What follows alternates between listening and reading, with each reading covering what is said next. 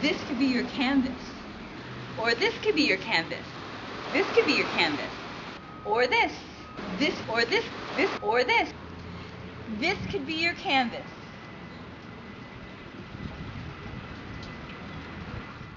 This is Mike Uhas with Owen Sound, and we're here with Tamara Sargent at the Bleeding Carrot to talk about the Alley Project. Can you tell us what the Alley Project's all about? It's just an opportunity to beautify our city, I suppose. So we have this bare alley right next to the restaurant here that isn't really being used for, I don't know, fun things. So we have the opportunity to do that, so we are. Okay, so where did the idea come from? Who's involved? I've wanted to do it for about 10 years now, and I had Patty and Jim over for dinner, and we kind of got chatting about it, and they were gung-ho to do it, so I began organizing it. Oh, that's great. Mm-hmm. Now, when you say the alleyway, are you talking about the whole alleyway? I suppose only the south side of it. So Okay. the part of the building that is on the outside of the Bleeding Carrot restaurant. Right. Mm-hmm. The one across the alley and the one further down the alley, they're owned by different people. So Okay. hopefully in the future they'll want to do it, but for now it's just the one side. Right, and this idea of downtown beautification, kind of ties into like a public art project, really. It does, yeah. Hopefully in the future we'll do different areas. But for now it's a privately owned wall that we're decorating. As I say, in the future perhaps city-owned walls might be integrated in the project, but Right. that's in the future. So currently this is a standalone project, but you're hoping that it'll be a bit of a catalyst for activity and art downtown. Absolutely. Like, we have so many great canvases available to us in this area. So many. I mean, like the alley over by the river, the back of the Roxy, hundreds.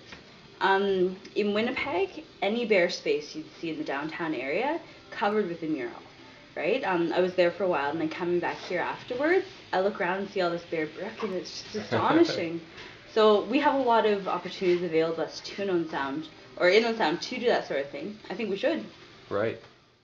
So in terms of attracting artists or getting people involved, tell me about that.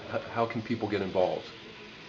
Well, they can email us at thebleedingcarrotalleyproject@gmail.com, or they can find us on Facebook and contact us that way, or else they can come right into the Bleeding Carrot restaurant and ask any of the staff members how to get involved.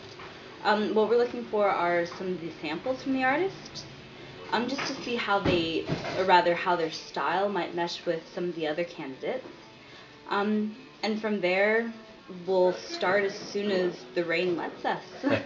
Yeah, the wall has to be completely dry before we can start prepping it. So that'll probably be the end of May. Right.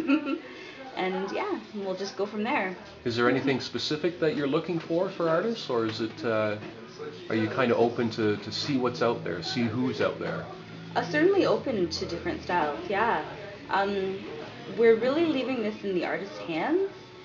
We're going to have a meeting once we have assembled all the artists and kind of let them hash it out, whether there be a theme, whether there be like a mandatory height for it, like a whole bunch of issues that we're not going to tell them, we're going to let them decide. Right. So same with the style. I mean, like, so long as the artist can show that they're, I suppose, developed a bit in their technique, then Right. we'd love to have them on board.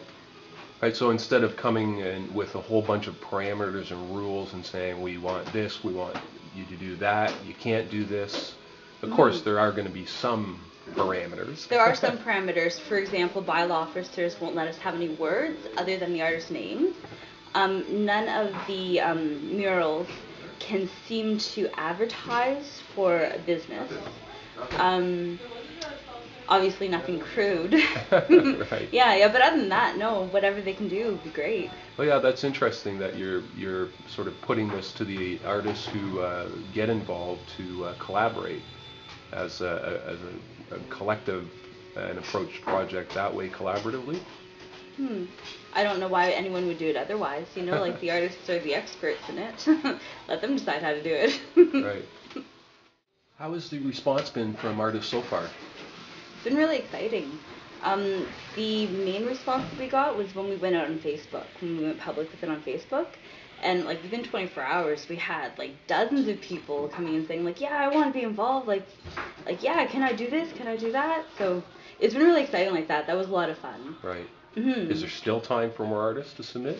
Yeah, definitely. Yeah, we won't start the project, as I say, until the weather allows us to. So until then, it'll be great to see who wants to get involved. Mm-hmm. Right. So in addition to the response from artists, I'm guessing you've mentioned this to the general public, maybe some business owners. What are people saying when you say, we're painting an alley? It's been a lot of fun like that as well. Last week there was a party at H2O to celebrate the DIA's 40th anniversary, which interestingly enough makes us the 4th longest serving DIA in Canada. So they had a party at H2O, and a lot of the business owners approached me there, and like everyone was just so happy about it. I don't know why a person would not be happy about it, you know. It's just an opportunity to celebrate like the talent in our community and also make the downtown area more appealing to, you know, like residents and visitors. Yeah, it's been a great response. Mm-hmm. Well, Tamara, thanks for taking the time to talk with us at our Owen Sound, and I'm hoping we can come back and actually shoot some footage of the mural project in process. I think that'd be fantastic. It's gonna be fun. Good luck with it. Cheers.